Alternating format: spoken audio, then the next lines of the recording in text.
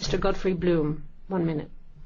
Mr President, I take the opportunity of wishing the East European cities well in the coming of the very early skiing season, and snow and ice that has come there, what of course is indicative of the fact that, as independent science has now confirmed, that the globe is actually cooling and has been cooling since 2002, broadly flat since 1998. We are all talking about something here which is not happening.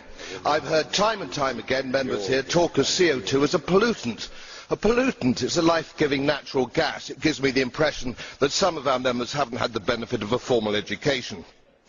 Isn't this really just about the state being able to get its hand in ordinary people's trouser pocket to steal yet more tax from them?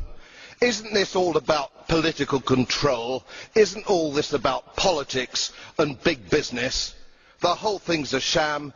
This bogus hypothesis, this ridiculous nonsense that man-made CO2 is causing global warming. Enough, please, before we damage irrevocably the global economy.